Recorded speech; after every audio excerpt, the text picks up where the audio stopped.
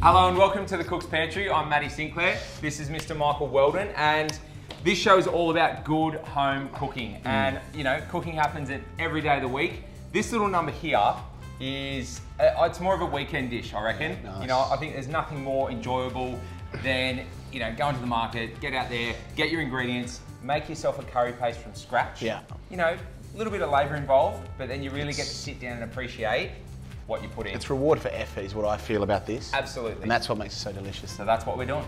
All right, mate, so red curry, you can make it as simple or as complex as you like. I love this. I think we've chosen some ingredients. They're all stock standards, supermarket stuff, and this is probably your baseline. So everything here, that's what must go in your curry paste to get the effect that we're after. So beautiful. You're going to be chief in charge of blitzing that together. I can do that. Long red chilies. Is that, that's where we get the red from, surely? That's the red. I would like to. Yeah.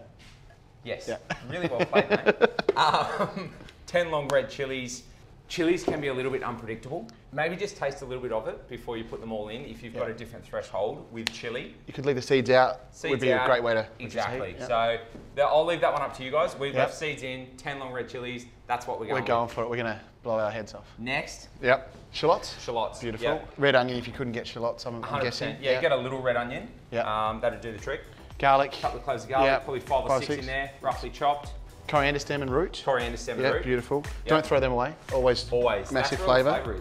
Yeah, just give them a rinse. And now we're going some shrimp paste, I'm guessing? Yes. Yep. This is about as funky as an ingredient gets, I think.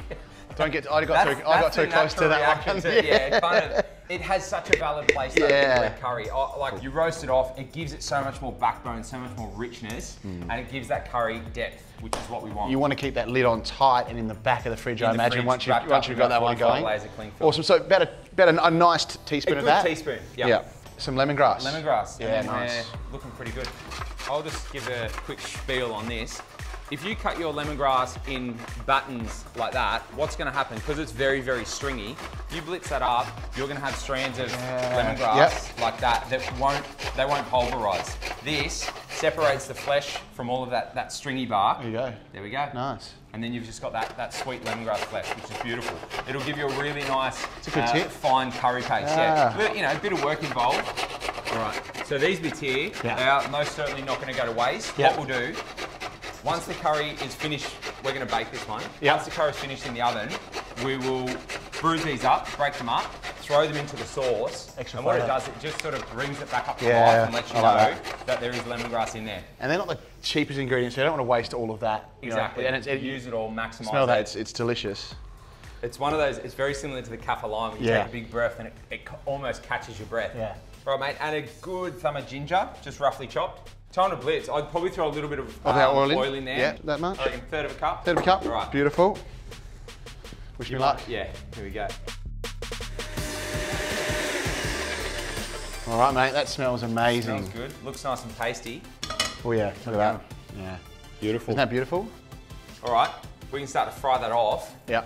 So we've got a nice big pan on here, nice deep fry pan. Beautiful. Fry pan. Get a good hit of oil in there. Yep. Rubber spatula. A dish like this is going to be your best mate. You want to get some out of there as well, maybe? There we go. Yeah. Beautiful. So now it's going to go from smelling good to smelling amazing in here. This is my favourite thing about frying curry paste, just that waft of all the ingredients. And this is where that dirty, dreaded shrimp paste turns into MVP. So it goes from stinking up when it's raw to actually giving that nice, toasty, roasted flavour once it's cooked. Yeah. I love this. That's, you know, I think of dishes like Luxor, and it wouldn't be the same without shrimp paste. No, or the prawn heads, or the, Exactly, so you need the smelly stuff that, you know, smells bad at the start, tastes so good at the end. The vital point when you're cooking out a curry paste is called the crack. Yep. So you can see now that paste it's basically absorbed all the oil. Yep. What's happened? Steam's coming out, which means moisture is being removed, which is what we want. And then the oil will split out. All right, that's starting to get some nice does colour. smell really good in here, Matty. It is unreal. Red too. Yeah. Amazing. Mate, Mate, I like that you're using the non-stick pan because you're not going to risk burning the bottom of your sauce. Yeah, these Racos do a brilliant job. They're a good number. Yeah, exactly right. Yeah, easy to fry something off. Keep it nice and hot. It's like if I'm being a traditionalist and I'm at home, you'd be wocking it. My wok. Yeah. You've really got to grind it off the base of the wok, and you got to be onto it. I'm okay with it, but these are good. These are foolproof. You won't have any issues. Love it. It's the best thing about food. You know, that's a curry paste. I think a lot of people out there have these preconceived ideas that they're so complex. They're really hard to do. No. As long as you've got a blender and good fresh ingredients. And a Michael. And a Michael to assist you. Michael, yeah, exactly. We're going to go in with the fish sauce. Beautiful. So we're essentially deglazing. Move that around. Yeah, nice. Sugar. Yep. We're just using a bit of brown sugar. Yep. If you guys are quite happy to use your palm sugar at home, go for it. Look at that. Do you want to go full tin of coconut cream? Full tin of coconut cream? Yep. Oh, mate, that looks so good. I love my job. Yeah. Look at that. And see, I think one of the most beautiful things about curry, a laksa, anything like that, because you've cooked out the curry paste, you split the oil out, you get that insane oil slick over the top, which is an absolute flavour bomb. We should snap an Instagram and do like curry art hashtag. Look at it. It's brilliant. Chicken stock? Yep. Going with half a litre. Okay. Out there. Beautiful. So I'm just going to mix all of that through. The reason why we've chosen the Marylands, aside from the part that they're absolutely delicious when they're slow cooked, aside from the fact that we've chosen the Marylands because they're full of flavour on the bone, and they're incredible when they're slow cooked. This is the best thing about this curry.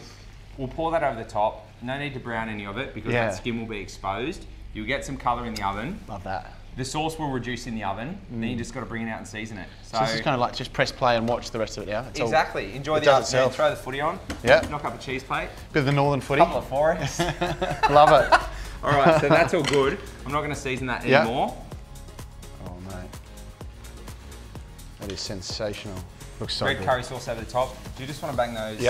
Tear them up. In? Just give them a rough rip. Sprinkle them. Just get the oils coming out.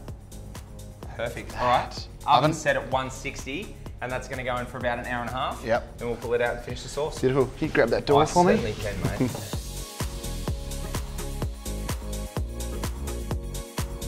All right, mate. What has our hour and a half investment turned into? Mate, have a look. It's looking I'm lost for words. I reckon there would have been a lot of people out there going, that chicken skin's not gonna, it's not gonna go crispy, it's not gonna colour. It looks beautiful. So that's an hour and a half in at 160. Sauce is reduced. Like I was talking about, that incredible oil slick that you crack out of the curry paste. My mouth is genuinely watering the smell of this room. I'll keep that spoon away from you. Oh no, I'm about to dive in there. We're gonna do the old trick. This is, I can't find the cooling rack. This is an oven rack. Hey, I like so we're this. gonna just sit that one over the top. Give me those. You want me to do it? Yeah, go for it. So this will help you strain everything off without having to lose the Marylands. Mate, you're very brave trusting me with such a beautiful broth. You've got it covered. And they look incredibly tender. Spot on. Mate, I can't wait to eat this. I'm really excited. Good. So we'll reduce this. Nice. So all we're doing now, we'll make some minor adjustments to the curry sauce. That chicken's well and truly cooked. You wouldn't even need to cover that with foil. They're that big. They're gonna hold the heat in there. And they look incredibly tender. So good. See how it's pulled away from the heel? So tender. Spot on. Mate, I can't wait to eat this. I'm really excited. Good. So we'll reduce this. These are our, see, I've dropped one. That's all right. These are our leftover, these are leftover lemongrass wasn't going to go to waste. You just want to give them a quick bash. Just back of the knife, whack it. Perfect. Take out some frustration. You're mad the curry's not ready yet, so you bash it all. Crack them. And that just gets the oils going, gets that flavour coming out. It just reintroduces that beautiful fresh lemongrass flavour. We've got it in the paste, we cooked it down into it. It's got a different flavour profile now. Reintroduce some fresh lemongrass, snap that in, then put that through the sauce. Zesty, it just sharp. Brings it back to life. Yeah, it's beautiful. So we'll just let that tick away, reduce a little bit more. I'm excited. Again, I would serve it in the baking tray. Bang, middle of the table, bowl of rice. Steam rice. I would leave it at that. I was saying, would you just a bit of coriander on top or something? Yeah, really, really, really simple. And I love dishes that you cook it in what you serve it in. It saves on the washing up to start with. And I love, for me, the whole idea of eating, especially a dish like this, you're going to eat with friends and family. It's sharing, isn't it? Social. Exactly. Grab what you want. Oh, I just wish that was reduced so we could eat it. That's patience. Patience. I know. I don't have it.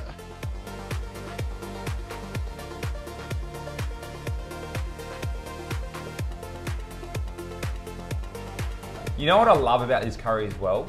It's not overly coconutty. No. Like, it's not washed out, it's not too creamy. It's still got, you know, some really, really nice character to it. Nice and stocky. On the top? Yeah, kaffir lime over the top, be generous. Sprinkle it. That, I think, in all honesty, that shredded kaffir over the top, that's what takes the curry to another level. Just freshens it up. Yeah. Mate, I'm not going to wait any longer. Yeah, I'm eating this. Sorry, sorry guys. Let's eat. There we go, guys. A red curry baked in the oven, made from scratch. I'm telling you, Saturday, Sunday afternoons could not be better spent doing this.